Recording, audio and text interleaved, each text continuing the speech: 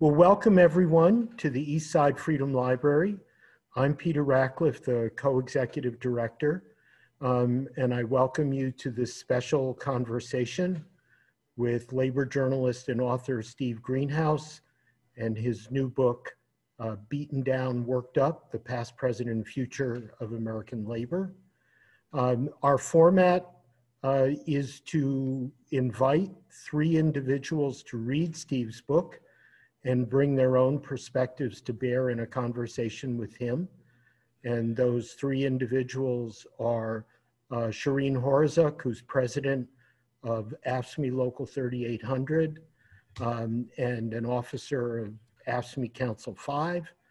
Erica Schatzlein, who is past vice president in the St. Paul Federation of Educators and is currently an English language learner teacher at the elementary level here on the east side of St. Paul, or virtually. And our third participant is Javier Morillo, past president of SEIU Local 26, historian.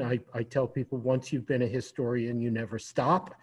So Javier is a historian, once my colleague at Macalester College, and is currently a fellow at Rutgers University, working on a project about bargaining for the common good. So all three of these individuals have experiences and insights that connect very directly with Steve's work and Steve's book. For those of you listening, I want you to consider typing in questions and comments through the chat function or the comment function on our Facebook page or our YouTube page. We're hopeful that to try to make this as interactive in these difficult circumstances and times, as interactive as we possibly can. So we're going to start this program with Steve providing us, for those of you who have not yet read his book, a summary of the book, which does not excuse you from reading it. It's a teaser. And then maybe a little more thinking about the relationship between his arguments in that book and where we find ourselves in October of 2020. Steve? Thank you, Peter. I'm really thrilled to be doing this. I'm thrilled that the Eastside Freedom Library has organized this event to discuss my book. I thank you, Peter. I thank Cherrene. I thank Erica. I thank Javier. I look forward to this discussion and questions, no matter how tough. So Peter asked me to begin by discussing why I spent 4 years of my life writing this book. First, I believe that far too many Americans, especially young Americans, know far too little about labor unions and what they've achieved for tens of millions of American workers and their families. Accomplishments like the 40-hour work week, safer workplaces, employer-sponsored healthcare and retirement plans. There's much truth to the bumper sticker unions, the folks who brought you the weekend. A second reason I wrote the book was I wanted to sound an alarm about a problem that too few Americans understand or pay attention to. And that problem is worker power in the US has grown far too weak. Part of this is, of course, the decline in union membership to just 10.3% of American workers are in unions. That's down from 35% in the 1950s. This decline in worker power has unfortunately hurt our nation in many ways. It's fueled wage stagnation and income inequality, and it's helped enable corporations and billionaire donors to gain undue sway over our politics and our policy making. A third reason I wrote this book is to sound an alarm on another huge problem. Too often American workers aren't treated with basic dignity and aren't given fundamental protections. Just look at how essential workers were treated so miserably at many places during the pandemic, whether at McDonald's or many Amazon warehouses. Speaking about a lack of dignity and fundamental protections, the US is the only industrial nation that doesn't have national laws guaranteeing all workers parental leave or paid sick days. The US is also the only industrial nation that doesn't guarantee workers any vacation, paid or unpaid. In the European Union's 27 nations, all workers are guaranteed at least 4 weeks paid vacation. What a difference. There's an important aspect of what I call America's anti-worker exceptionalism.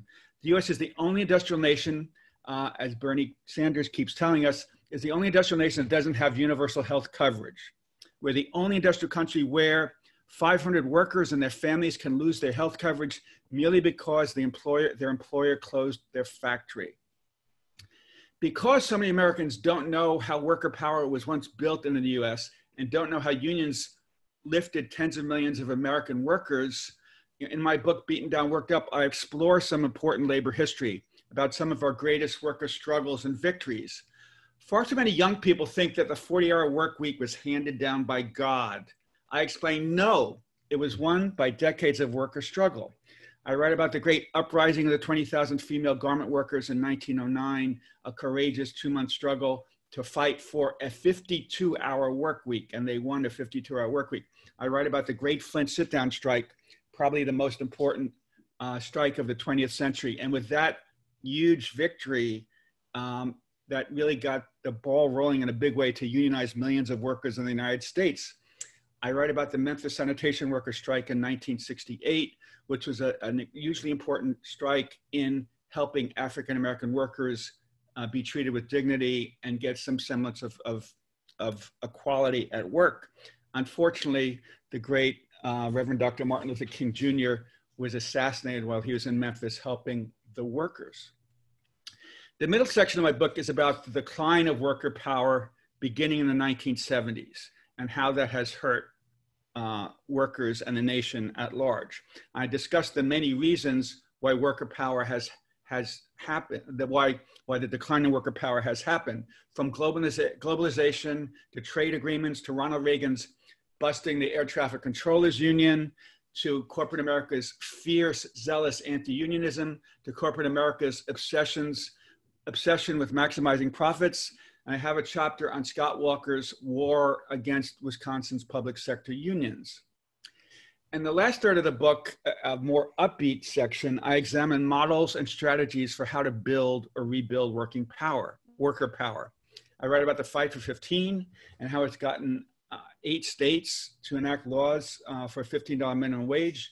I write about the Coalition of Motley Workers in Florida, which has done a marvelous job raising pay and working conditions for about 30, 40, 50,000 farm workers in Florida. I write about the great St. Paul Federation of Educators, which is a model union in terms of working with the community so that labor and parents and students work together to all lift themselves up together. I write about the teacher strikes in West Virginia, Oklahoma, and Arizona, where, which are so important in workers and teachers showing they're flexing their muscle and standing up to the conservative austerity consensus of, austerity and cuts in education spending and freezes in teacher salaries. And those were such important heroic strikes. So, I finished writing the book early last year. So a lot has happened in labor since then. On one hand, there have been some really good signs for workers and for unions. The Gallup poll, which came out last month, said that the public approval rating for unions in the US is 65%. That's the highest level in 17 years, and it's tied with the highest level in the past 50 years. So Americans like unions and they want unions. Other good news is that the age group that most approves of unions is the 18 to 34 age group. 71% of them approve of unions. That's a very good sign for organizers and for unions. Another hopeful sign, there's a big MIT study that found that 1 in 2 non-union Americans workers would vote to unionize if they could. That's up from 1 in 3 in the 1990s. So that's a big improvement.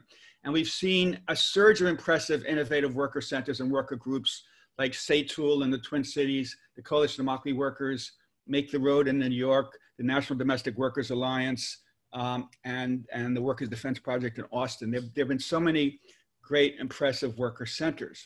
We've also seen a promising surge of unionization in numerous fields: adjunct professors, nurses, cannabis store workers, grad students, digital and print journalists, museum workers, nonprofit employees, even at the famously anti-union Chicago Tribune and LA Times.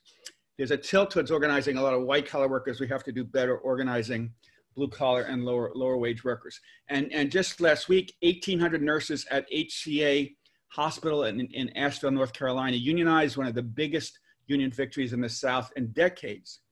Also over the past year or two, we've seen a surge of strikes: the Marriott strike, the GM strike, the Stop and Shop strike, the Los Angeles teacher strike, the Chicago teacher strike, even 20,000 Google workers went on strike to protest how hugely the company's management has mishandled sexual harassment cases. So strike activity has surged in 2018 and 19. In 2018, 485,200 workers went on strike. That's a 20-fold increase from the year before. That's the largest strike surge since the 1980s.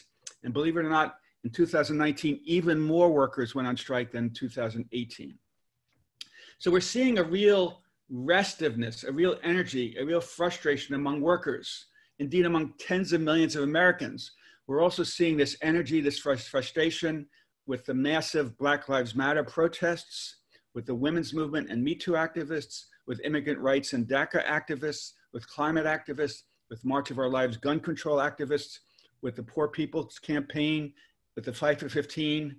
I keep wondering, how can all these movements, how can we get them to feed each other, fuel each other, help each other grow, and to remake and rebuild America? Americans are tired of festering injustice. They're tired of stagnating wages. They're tired of racial injustice. They're tired of increased income inequality. So all this was bubbling up when the pandemic hit early this year. And as we saw, the shabby way that so many employers treated their essential workers trained a very harsh spotlight on how broken and callous the American capitalist system can be. Workers at several McDonald's in LA and San Jose said they weren't given masks or gloves or hand sanitizer, not even soap in the bathroom to wash their hands. At some Amazon warehouses, there are only 1 or 2 hand sanitizer dispensers for 4,000 workers. At Smithfield's Cheek by Jowl pork processing plant in Sioux Falls, South Dakota, 100 workers contracted COVID-19, an unconscionable, hard to imagine number. As millions of well-paid white-collar workers work safely from home, many low-paid essential workers continued reporting to work at supermarkets, pharmacies, Amazon warehouses, fast food restaurants. And I found it unconscionable that many of their employers did not give these brave essential workers any hazard pay. So not surprisingly, during the pandemic, we saw many worker protests because workers were fed up with how they were being mistreated, treated without dignity. We saw protests and strikes at McDonald's, Amazon, Target, Instacart, Whole Foods, Uber, Wayfair, meatpacking plants, Trader Joe's, nurses at some hospitals, sanitation workers in Pittsburgh and New Orleans, University of Michigan grad students. And now in recent weeks, we've seen teachers at several districts around the nation walk out or have sick outs because they're scared that school districts are not making conditions safe enough. I interviewed recently Andrea Dellendorf, one of the smartest organizers I know. She helped run our Walmart and now helps run the organization United for Respect, which helps retail workers. And Andrea told me what's been happening to working people in this country is like a frog in boiling water, where there's been this slow burn of declining stability and worker voice. The coronavirus crisis turned up the heat and exposed just how unconscionably corporations treat workers in a way that working people are not going to accept again. That, she says, creates fertile ground for a larger movement. On one hand, the huge unemployment numbers and the growing poverty and hunger are making many workers angrier and more militant. But on the other hand, the huge precariousness, the huge job security at work, the fears caused by COVID-19 are making some workers more scared to speak up. And during all this, what we're seeing, we're seeing some of America's mightiest corporations grow nervous about workers standing up and flexing their muscles. Amazon went out of its way to signal that it won't tolerate worker organizing. The company fired Christian Smalls, the courageous worker who spearheaded a walkout over COVID-19 safety at Amazon's warehouse in Staten Island. Not stopping there, Amazon fired Bashir Muhammad, the lead worker activist at a Minnesota warehouse. Amazon also fired 2 courageous tech workers in Seattle who were outspoken climate activists, and they also had criticized safety conditions at Amazon's warehouses. Whole Foods, an Amazon subsidiary, has created a heat map that uses 25 metrics to keep tabs on which of its stores are most at risk of union activity. Trader Joe's CEO sent an anti-union letter to all employees saying, Unions were a greedy third party that only wanted their money. And all this came after Google fired 4 worker leaders who were promoting collective action against sexual harassment and other problems. American companies aren't playing beanbag. Many are serious about wanting to crush unions and silence workers who have the temerity to speak up. In my book, I explain that corporations in the US are far, far more anti-union and aggressively anti-union than corporations in any other industrial nation. And then the Trump administration has pissed all over the idea of greater worker power. Its NLRB, Trump's NLRB is the most anti-union in history, much more anti-union than Reagan's. The Trump administration is pushing to make it hard for Uber or Lyft drivers or many janitors to be considered employees rather than independent contractors. The Trump administration has made it harder for companies to be considered joint employers, making it harder to unionize. It's appointed judges who lets companies prohibit workers from bringing class actions. The Trump NLRB has even allowed corporations to prohibit workers from using the internal corporate email to discuss unions or working conditions. So generally, we see 2 powerful cross currents. Workers are angry, workers are speaking up, workers are growing more militant, workers want more power and fairer conditions. But corporate America and Donald Trump and many Republicans in Congress are doing everything they can to beat back unions and suppress worker power. That's the theme of my book. That's our big fight. We need to increase worker power. We need to increase worker voice. We need to do that to build a fairer economy and a fairer society. Thanks. Thank you, Steve. I muted myself. Erica, would you like to pick up and talk about your perspective from within the St. Paul Federation of Educators and the network of unions that they are also involved with, please? Sure. So I am one of those workers who has more recently been on strike. Actually, the St. Paul Federation of Educators was on strike in March, just as the COVID pandemic started unfolding. And so that's in our recent experience. But I greatly appreciated this book, as I am probably one of those young people that you referenced who doesn't necessarily believe that the 40-hour work week came from God, but I definitely didn't understand the history to the depth that I feel I need to, from how much I learned from this book. And there were a few things that really struck me with really strong parallels to the work we do at the St. Paul Federation of Educators. So as referenced, we work very closely with parents and community organizations and really value our work with SEIU and other workers' rights organizations across the Twin Cities, because we know that workers are our parents and that a rising boat or a rising tide lifts all boats. And so we know that when the janitors across the Twin Cities started winning the fight for 15, that put more food on the table at our families' houses and lowered the stress level for our students. And our strike in 2020, our #1 issue was mental health supports for our students, because for so many of the reasons that Steve discussed, with income inequality and the loss of worker power across the country, that has a direct effect on our students and our families that we work to serve. One of the things that really struck me in the book is our core value at the St. Paul Federation of Educators is bargaining for the common good, and knowing that our contract is a document that defines our working conditions, but that our working conditions are our students' learning conditions, and that the two go hand in hand.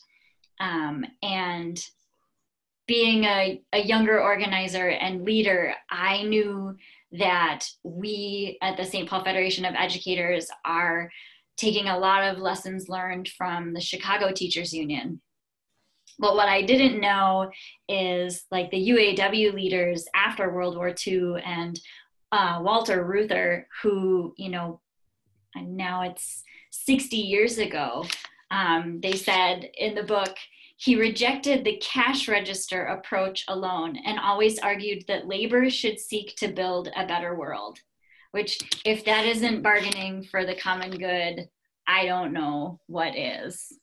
So I think that I will be endorsing this book to all of my union members, just to really build that depth of understanding with the labor movement and how it really is a river that started at the beginning of the country and still continues and is needed with just as much, it has just as much importance as it did then.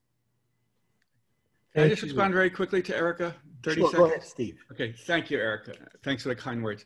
So in my book, you know, I could have written about, you know, hundreds of unions and union locals around the nation. I only write in detail about 2 union locals, the Great Culinary Workers Union in Las Vegas that's done such a spectacular job raising pay and benefits for thousands of hotel housekeepers and dishwashers. And then the other union I really focused on, modern day union, is the St. Paul Federation of Educators, because your union has done such a great job in bargaining for the common good to show we're not just trying to get that extra nickel in the envelope, to use Walter Reuther's phrase. But, you know, yes, we want raises, but at least important, we want mental health professionals, we want more librarians, we want more nurses, we want smaller class sizes. And I, you know, decided to write about your union, and then I was in St. Paul and I met you there, and I appreciate your help, because it's really such an exemplary union in pushing for this idea of bargaining for the common good, which really helps unions, you know, in their weakened state, develop strength and leverage by developing alliances with folks in the community. Thank you. Let's turn to Cherrene Horazuk, again from AFSCME Local 3800. We could spend a whole program talking about the wonderful ways that 3800 is organized, from using birthday parties and other social gatherings to organize a far-flung workforce, the enormous physical plant of the University of Minnesota, and a union that has been very outspoken and progressive on issues of police brutality, issues of foreign policy and imperialism. Local 3800 has been quite a leader, and Cherrene's been a big part of that. So Cherrene, please. Thank you. Thanks for the opportunity to be a part of this event today. And thank you, Stephen, for your book. There were a lot of really interesting points that you raised, and lessons to be drawn from it as well. So I really appreciated it. And you just mentioned the culinary workers, and as well as SPFE. And those were actually 2 of the sections that I most appreciated in terms of the drilling down into exactly how that organizing happened and how workers built power within both of those organizations. A couple of points that I was thinking about as I read the book, or back and forth between reading it and listening to it as I was walking. One was just, you stress the role that legislation and policies and union practices play in terms of the decline in organizing within labor, and that there have been so many attacks on that. And I think my thought is that I agree that it's really important, the attacks on organizing, but I think that the even more important are the attacks on worker militancy, and that has prevented many unions from standing up and fighting back. And so that began with Taft-Hartley and rolling back and making illegal worker actions that built that solidarity and a sense of like, we're fighting not just for ourselves, but for everybody. And those things included, you know, some of it's the sit down strikes, slow down, secondary strikes and boycotts, the use of permanent replacements, like all of those things were put in place because strikes were so successful. The sit-down strike was incredibly successful, so they made it illegal, right? Secondary boycotts, secondary strikes were successful, so they made it illegal. And I think that any discussion about changes in legislation needs to also look at legislation to push the boundaries on that. fortunately, I think unions, and you lay this out, the best examples are unions that kind of push back on that, and rather than saying we're going to let the limits of the law dictate how we're going to organize, we're going to actually organize and say you're going to have to find a way to stop us otherwise, right? So you know, I think there's I can't remember who the quote is, but there is no illegal strike, there's just an unsuccessful strike. And we see that whether it was like the Republic Windows and Doors sit down strike that was that they got away with even though it was illegal, whether it's the teachers, you know, the Red for Ed strikes in states where it was illegal to strike, or striking over issues of class sizes, which are not legal in many places, right? And so I think that a part of it is that unions have not only allowed the law to set the limits of our organizing, but we've allowed the law to set the limits of our actions as well. And the other thought that I had was just as it relates to, again, worker militancy and the need for, or the role that upsurges have played in building the labor movement, right? And we talk about the you know, coming out of the UAW strikes and how there was just this massive wave of organizing that happened.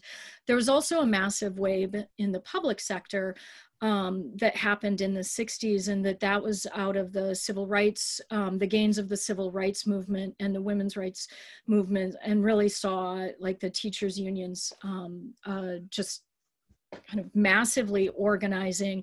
That was where we saw Memphis, and you talked about that in your book. And if people don't know much about the history of the sanitation workers in Memphis, I just encourage you to read everything that you can about it, because it's one of the most inspiring battles, I think. But an AFSCME battle too. Yes, an AFSCME battle as well. You know, it was, I look at it two ways. I think it's an amazing battle that was an AFSCME battle, but I think that a lot of times the labor movement looks at and wears as a badge of honor, and AFSCME does this as well, as a badge of honor, that Dr. King was there supporting our strike.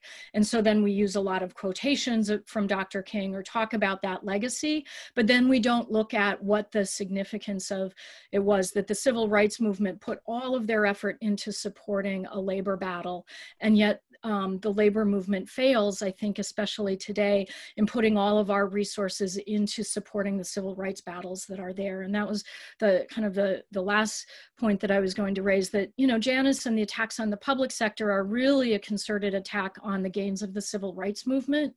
And the ability of unions to bring predominantly, especially African Americans and the African American community into a kind of middle class status in terms of wages. And we've seen just a rollback on that. And I don't think there's enough framing of that, of the attacks on public sector unions as being attacks on the gains of the civil rights movement, and that's a significant thing.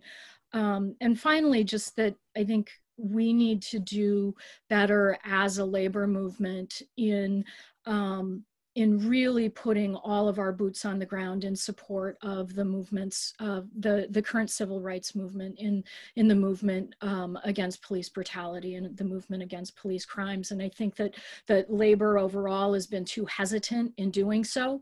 And I think it's confused with the idea of, well, what about police unions, right? And instead of saying, well, wait a minute, if you talk to anyone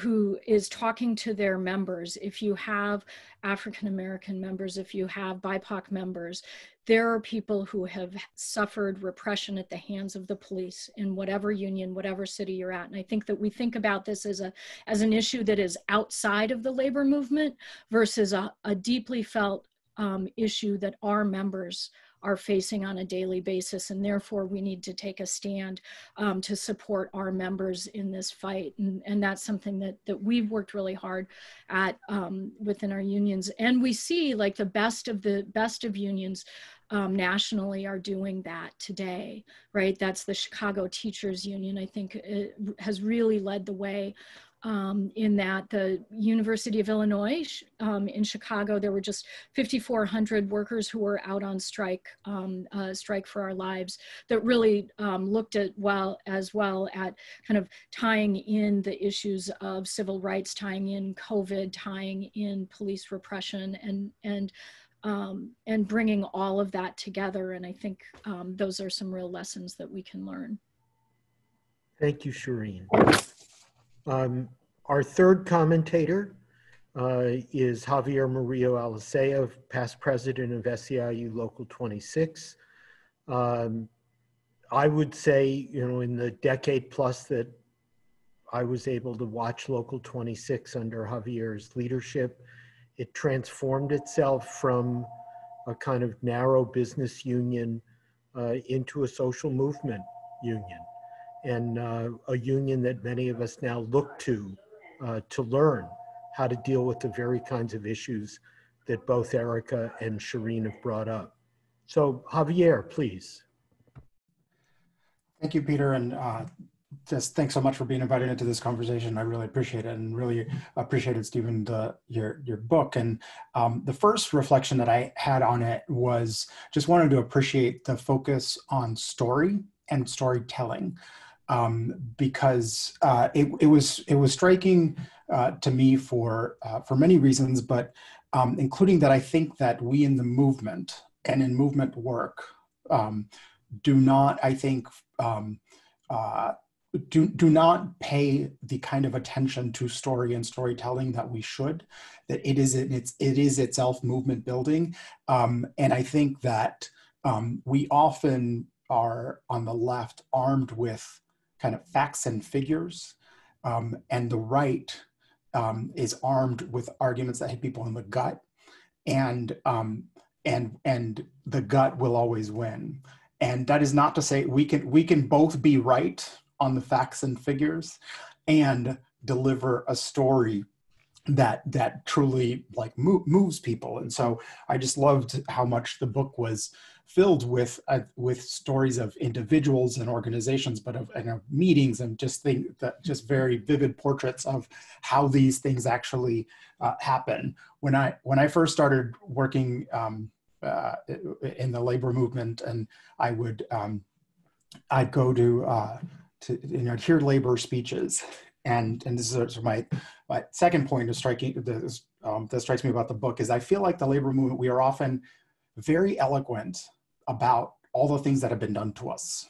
Like we can recite all of the laws, all of the corporate attacks, all of the things that have been done to us, which are all extremely important, and we should know those things.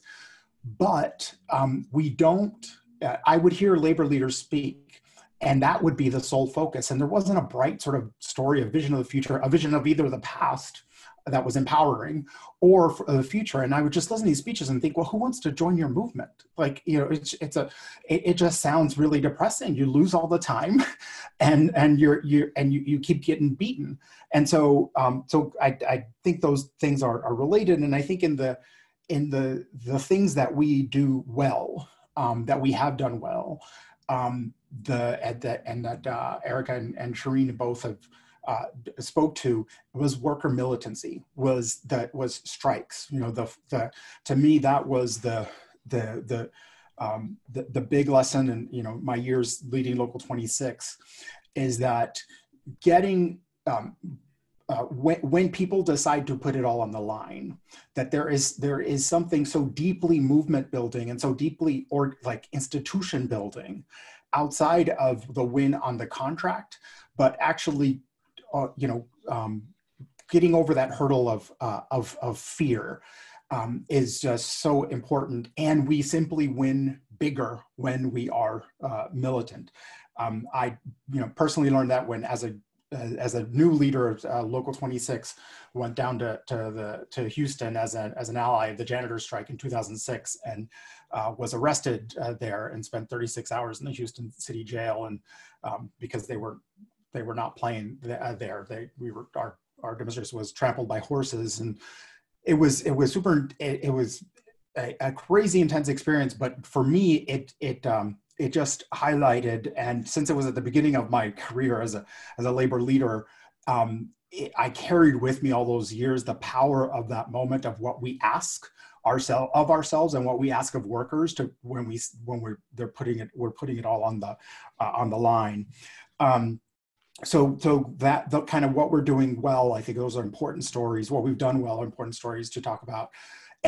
But then what have we, looking internally? As someone, I think partly because I had been an academic and kind of like I have an unusual career as a labor leader, I kind of always, I tried to maintain a perspective of looking from the outside looking in, of trying to, and looking, but also looking internally at what can we do better.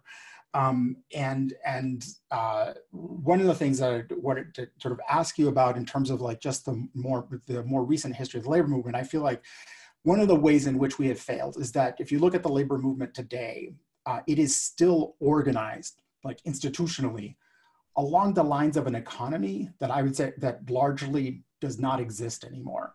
So, the AFL-CIO, like in, the sort of the big story of the 20th century labor movement of, trade of the industrial unionism versus craft unionism kind of coming together, that is an important story, but the story of today's economy, and that so while those attacks from corporations and everything have gone on, were happening, we also have an economy that is fundamentally transformed. And so Andrew Dellendorf, who you mentioned, who works with United for Respect, and the whole worker center world to me today reflects a worker movement that is focused on the contingent workforces that are the economy today.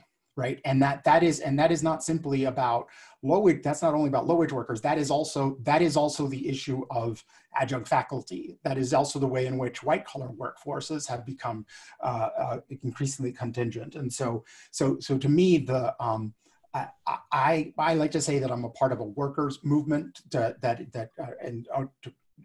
under which traditional collective bargaining is one part, but that I see the best work happening right now for worker empowerment in the world of national and local worker centers.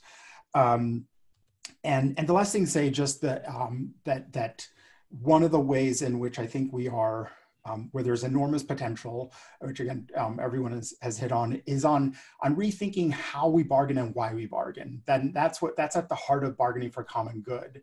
That that when at Local 26, when because we were a union that is overwhelmingly immigrant, overwhelmingly people of color, having community literally at the bargaining table with us felt very natural, because in a state like Minnesota, where to be a person of color means that you are more likely to have worse educational outcomes, worse income, higher unemployment, et cetera, like that, we knew that when we won a raise at the bargaining table, that money went back into communities and was invested into those communities. And so when it came to issues of racial justice, policing, but also on issues having to do with climate change. And we did a big green cleaning campaign in 2009, and the union in their last negotiations after I stepped down, the youth climate strikers were literally at the bargaining table with janitors, and putting it all on the line with the janitors when they had a one-day strike.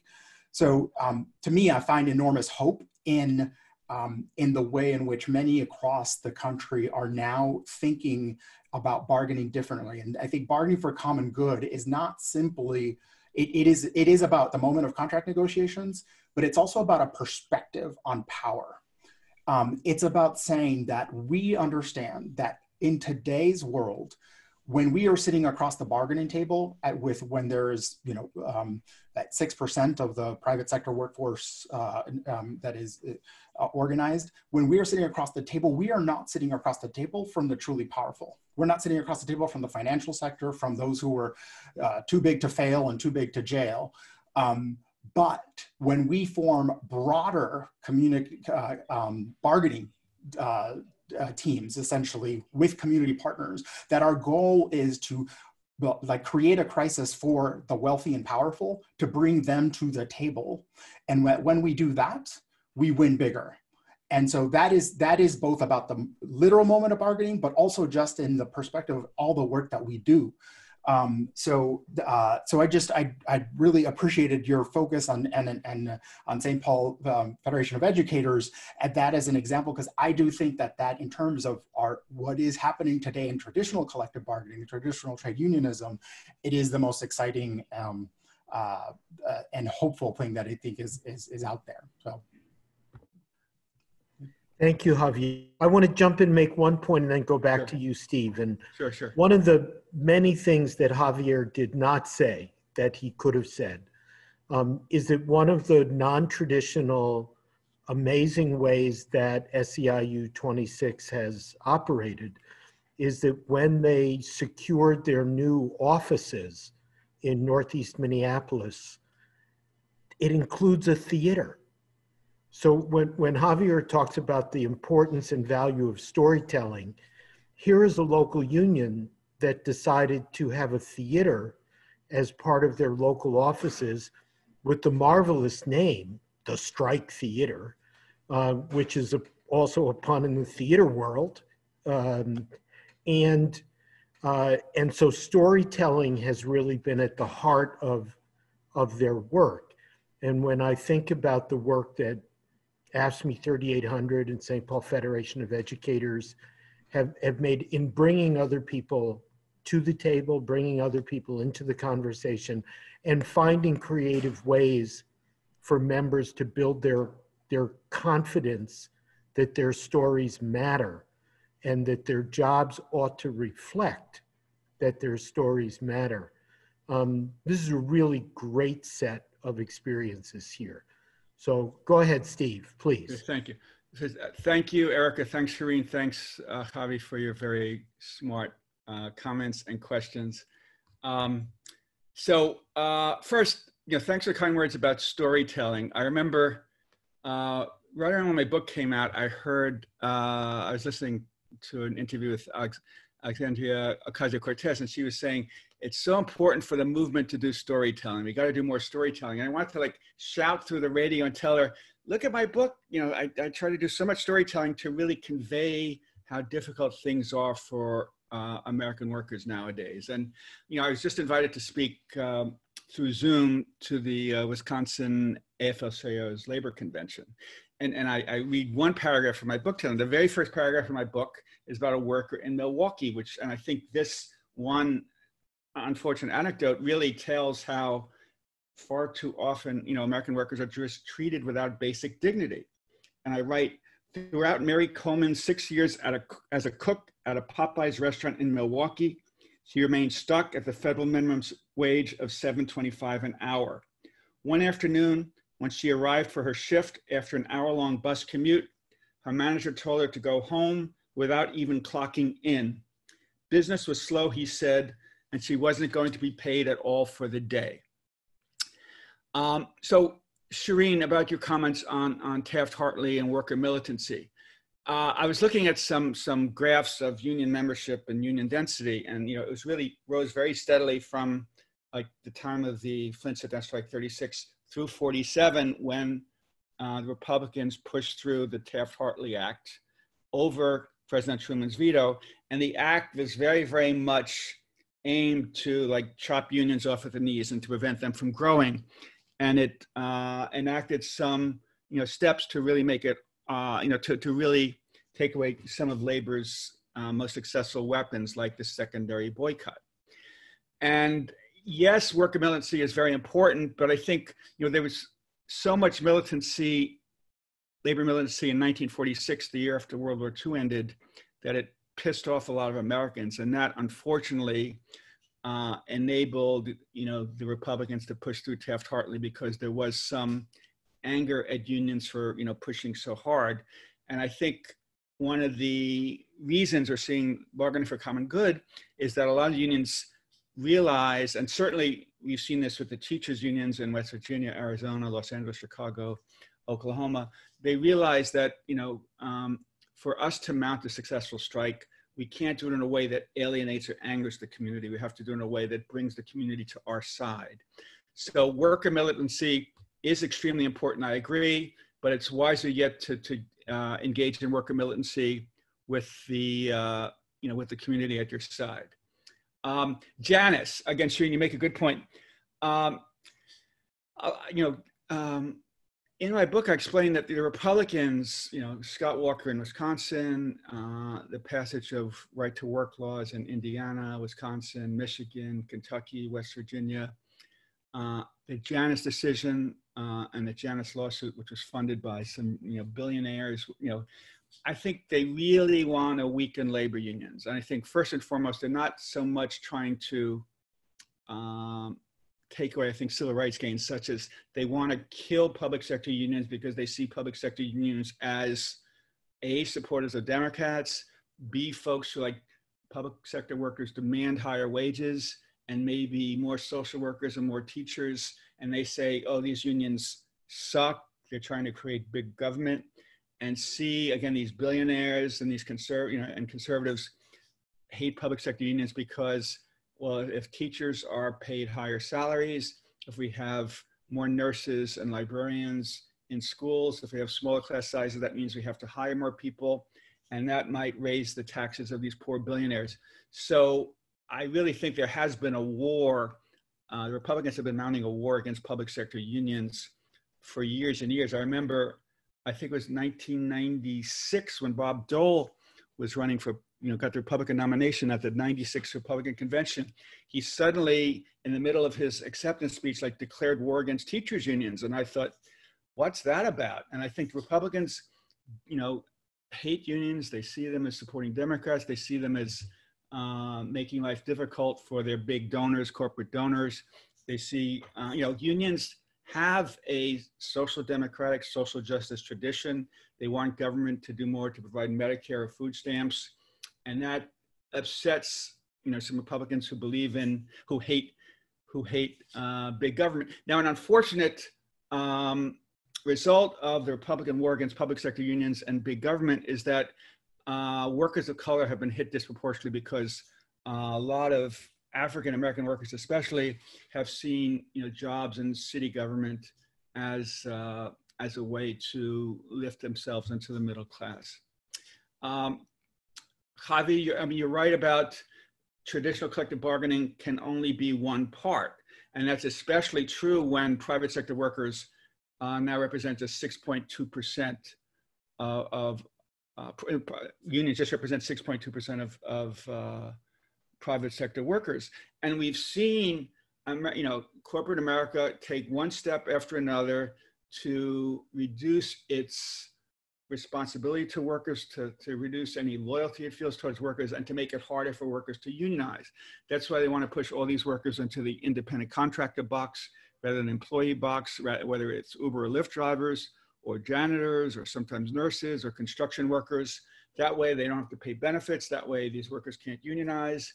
That's another reason we're seeing this greater use of temp workers and franchise workers. It's much harder to unionize franchise workers than regular workers. So corporate America really has it figured out, these many, many ways to weaken workers, to marginalize workers, to make them more precarious and make it harder for them to unionize. So, Javier is right. Yes, worker centers are a very important and helpful way to lift workers, especially when it's grown so hard for many workers to unionize. A problem, though, is that, under the American legal system, the National Labor Relations Act creates the one avenue, for workers to get together and win an official right to bargain collectively and force, management to sit down at the table, and then they could win some big gains. And it's the way, and it's harder for worker centers, to force management to sit down. But Javi is, exactly right. If worker centers or any worker groups or coalitions can, not just deal with an employer or two, but try to deal with the banks behind the employer or the politicians behind the employer to broaden out the fight, that can be very helpful to workers.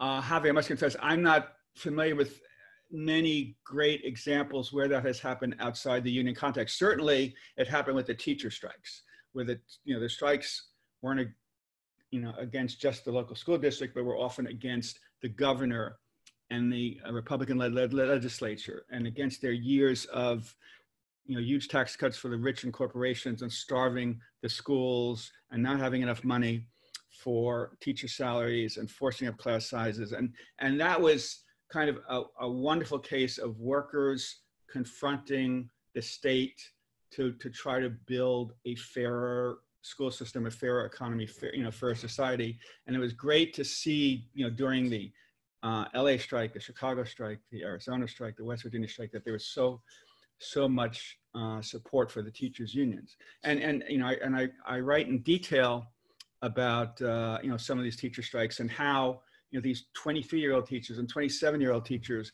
were just fed up with the growing class sizes and the years of pay freezes, and they formed these Facebook pages, and thousands and tens of thousands of teachers signed up, and it was an almost spontaneous generation. Within a week or two or three, tens of thousands of teachers in various states were ready to go on strike. In my book, I quote this young, 25-year-old music teacher in just outside Phoenix, and he was Noah Carvelis, who had graduated from the University of Illinois 2 or 3 years before, and he was the guy who set up the Facebook that really got the ball rolling for the strike.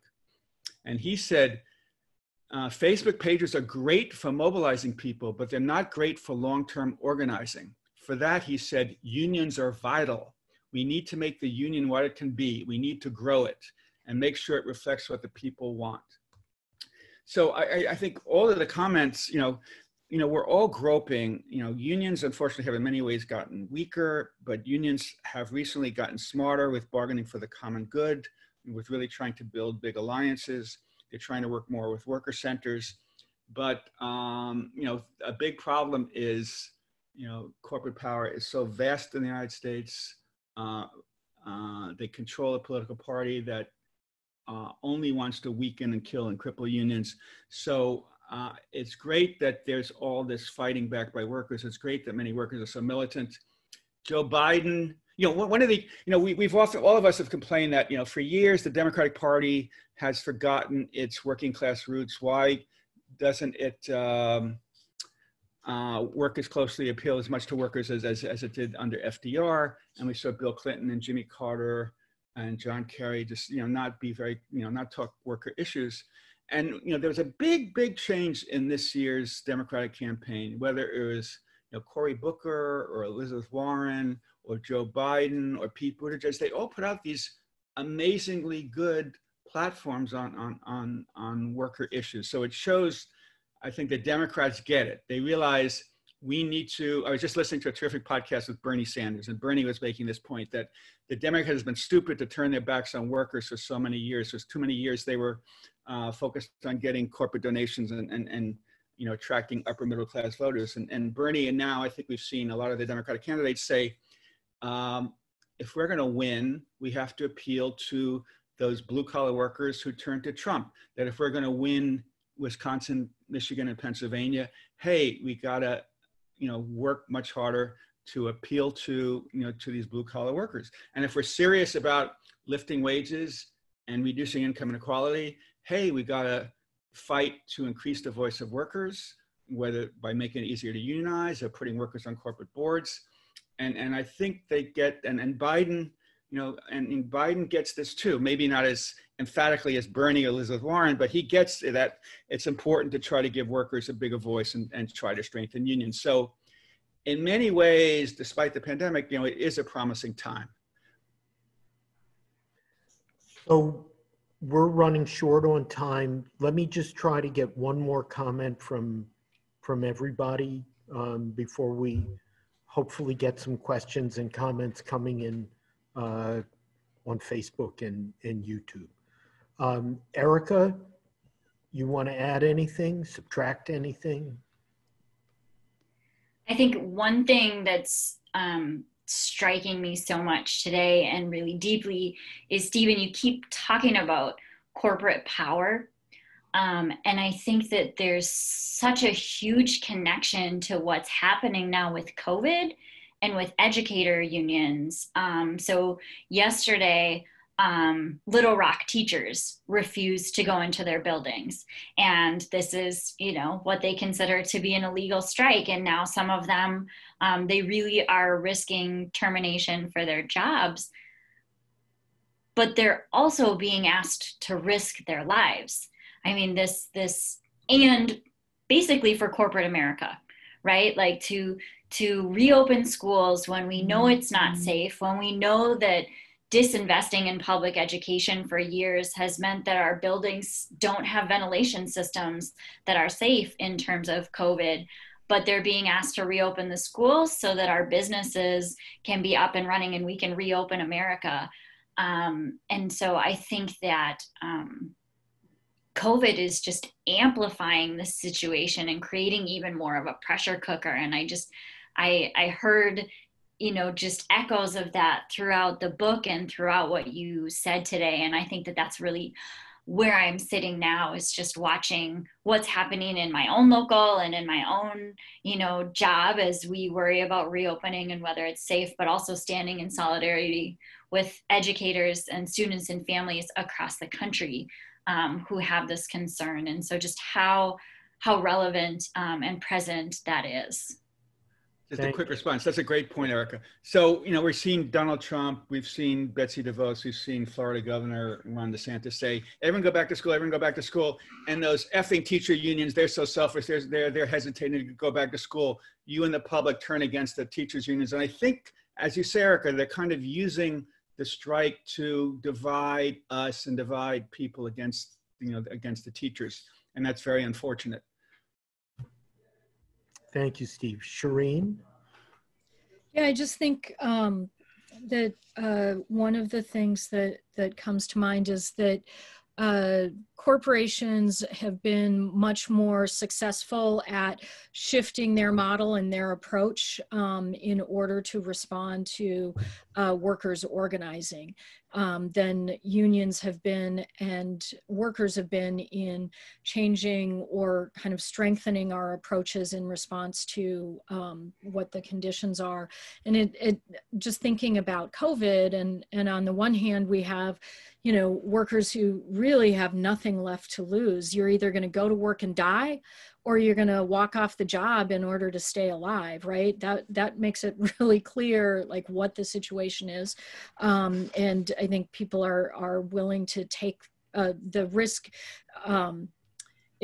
They're willing to take the risk on their job in order to not risk their lives. So there's a real, you know, inspiration in that, in a scary way, but a real inspiration. But then we also see the, you know, corporations talking about how the, you know, work from home environment in terms of office work, public sector jobs, like that it could just be outsourced, right? And that everyone who does office work suddenly becomes an independent contractor, and that they can avoid all their labor costs. There was an article in, I think it was the Wall Street Journal a month ago with some corporate overlord, I can't remember who, advocating for that, saying this is a great opportunity that we have because people can work from anywhere. And so I think we need to figure out as well how to do organizing in that context, and how to maintain community and solidarity, because I think that we live in a society that is largely based on individualism, the exceptional individualism of the United States, that people think, I can do this on my own, I don't need somebody else. And the best of our organizing as a union is in saying, no, we need to stick together. So how do we do that when the workforce becomes dispersed, and how do we respond to that? That's one of the things I've been thinking about a lot, somewhat because I'm an office worker, and see what's coming. So thanks, Cherrene. Javier? Yeah, I think in terms of corporate power, two things that I think about a lot. One is something my mentor in SEI, my first mentor in SEIU and the labor movement, Stephen Lerner, once said to me, and Cherrene, you said something similar earlier, that if it's an effective tactic for worker empowerment, it either is or will be made illegal. And I think it's an important just reminder to us for organizers, because I think that that does not mean we don't. That is the very thing we have to push against, right? Is like that the fact that the rules are as they are precisely because corporations have figured out, and this is the second thing I think about in terms of corporate power, that when we say we need to revive the labor movement, corporations have already figured out a solution to the problem we present to them with a renewed labor movement that looks exactly like the old labor movement. Meaning that the contingent workforces and such, like they have figured out all these ways of dissecting the workforce so that you can't gain power through traditional collective bargaining. And again, that to me, and I think looking internally, one of the problems the labor movement, I think of the last 50 years has had is this, that as we saw the rise of public sector unionism, we saw a sharp decline in private sector organizing. And we, you know, within SEIU, we'd have all these conversations about them. There were the property services sector was in SEIU is the only 100% private sector. And I'd always be sort of screaming like, hey, we say we need to focus on private sector organizing, but when we make gubernatorial endorsements, we make those based on which governor can sign a law that will create more private sector union members. And I think the policy route has been an easier route because of the way that corporations have figured out a way, you know, the contingent workforces. So to me, that's the promise. Like I see the worker center world today as incubators for what will be a renewed labor movement, worker movement later on, because we need to figure out financial sustainability and such. But it is to those spaces that contingent workforces can go to, because you know, unions, I would say, like we need to, until the labor movement looks at the issue of temp agencies, looks at seasonal workforces, we need to figure out ways to organize the and I think people are doing really fascinating things through digital organizing at a scale that we've never seen before, and it gives me a lot of hope. Great. Steve, do you have a last word of wisdom, or preferably? I will try. So thank you. First, this has been great. I thank everyone, and thanks for your close read and smart comments. You know, so when the National Labor Relations Act was enacted in 1935, as you labor historian Peter know, you know, it was a great step forward to empower workers in America. And for 10 or 15 years, 20 years, it really did wonders, enabling workers to organize and win a greater share of their employers' profits and prosperity. Now, as Javi and Cherrene, Erica were saying, you know, it's much harder for unions to organize because corporations, you know, slice and dice workers and their workforces, you know, so they can't be defined as employees, or they fight so hard, or they fire workers. And you know, it's really hard to figure out how to move forward using the National Labor Relations Act. Yes, I'm all for more organizing, but corporations fight very hard. So that's why we're seeing these kind of you know, these shortcuts to increase worker power. You know, go right to sectoral bargaining, even if only 10% of workers in a sector are unionized, or you know, have workers elect 40% of people on corporate boards, or, you know, let's adopt full-scale German works councils so that at every workplace workers have a say, and that whether it's workers on corporate boards or works councils, it will help give workers a bigger voice. It'll help embolden workers, and that might help, you know, create better balance in our economy, and also maybe help embolden workers to take the next steps towards unionizing. But you know, what's happening now isn't working very well for unions, and I think you know, hopefully Mr. Biden will win, and hopefully they'll pass some laws that give workers greater voice and greater power, because you know, you know, that definitely ain't happening with Donald Trump and Mitch McConnell. Okay. And thanks very much again, Peter, for doing this. Thank you. So again, I want to thank Erica Schatzlein from St. Paul Federation of Educators, and Cherrene Horazuk from AFSCME 3800, and Javier Morillo Alicea, formerly of SEIU 26 and now of Rutgers University, and Steve Greenhouse, formerly of the New York Times, now a reporter unto the world. I want to encourage everyone who's watching, please type in questions and comments.